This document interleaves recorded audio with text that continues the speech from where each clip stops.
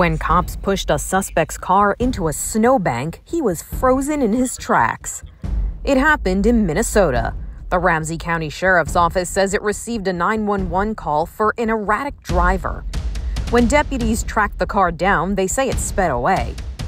They say the car was linked to a recent robbery 3 days prior. Officials say the driver sped carelessly through the streets as deputies tried to keep up with him. The pit is imminent. When one deputy got close enough to perform a pit maneuver, he took the opportunity.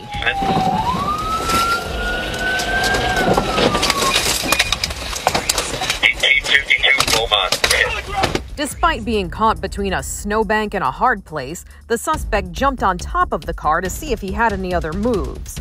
Cops say he tried to make a break for it, but was quickly taken down. The 29-year-old suspect already had warrants out for his arrest and now faces a lot more charges in connection with his attempted run from the law. For Inside Edition Digital, I'm Montalbano.